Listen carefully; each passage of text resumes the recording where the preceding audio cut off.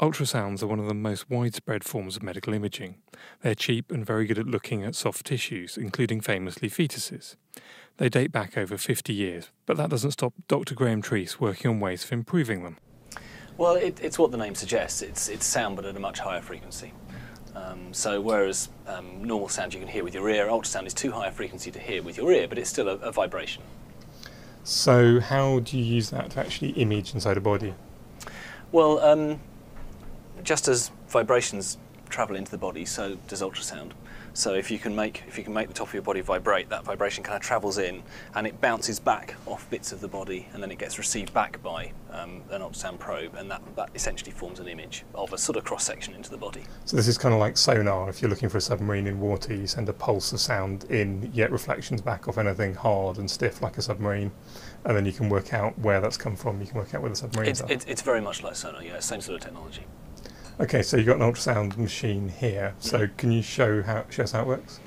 Well, I mean, most of these ultrasound probes, this is a typical high-frequency small parts probe. So this is for scanning breast or muscles or things like that. This is an array of crystals along here.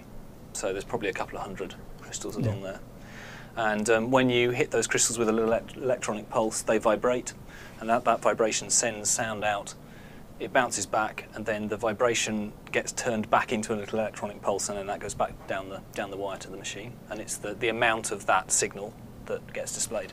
So why do you need 200 of these crystals? Because sending one echo out and getting it back would give you a single sort of line, if you like, of data. We want an image, we want a cross-section. So what we do is we repeat that lots and lots and lots of times. So you get a little bit of sound sent back and then received here, and then you do it with the next set of crystals, and then the next set of crystals, and eventually you get a whole kind of image. So each one's got some kind of lens on the front which focuses it into a beam? Well, in the what's called the elevational direction, so in this direction, there's a sort of long lens on the front of this which is focusing it into a sort of thin wedge. Focusing in this direction, which is called the lateral direction, is by you fire lots of these crystals simultaneously with very, very slightly different delays, and then that has the effect of sort of focusing the sound into a sort of narrow beam. So it's kind of a lens in one direction and sort of electronic focusing in the other direction. But you end up with roughly a thin beam of sound coming out. Okay, so can you show us what it produces? Certainly, yeah. So I need water here because if you scan in air, nothing comes back. Basically, the air reflects the entire sound at this point, and in fact what you can see on the screen is a picture of the top surface of the probe lots and lots and lots of times. But with a bit of water I can make it make contact with my arm. So here there are various bits of muscle and tendon. I won't pretend to explain which bits of muscle and tendon, but there are. And if I move my fingers you can see that different bits are moving around. In fact, if I get my... There we go, that's my thumb. So the line along the bottom, is that a reflection of sound, of the sound coming back? Yeah, so all those lines are boundaries in the body which are reflecting sound back. The big bright line right at the bottom is actually bone. And sound gets pretty much entirely reflected by bone. You don't see anything past bone surface. So which is why this is used for imaging soft tissue or babies or anything where you don't have to actually image past bone. Okay, so you're trying to do something a bit more sophisticated with ultrasound machines. What's that? Yeah, well, normally what you see in an ultrasound image is just the amount of sound reflected. That's what the image is of. So what we're trying to do is use exactly the same signals going out and back, but use them to image stiffness. I turn the imaging on there. Now this doesn't look like very much if I image my arm because my muscles are actually pretty much all the same stiffness. But if you have kind of a lump or a bump or something that might potentially be cancerous, that usually is stiffer than the surrounding tissue. And that really pops out very clearly in this kind of image of stiffness. It's what clinicians feel for when they're kind of prodding you. It's called manual palpation.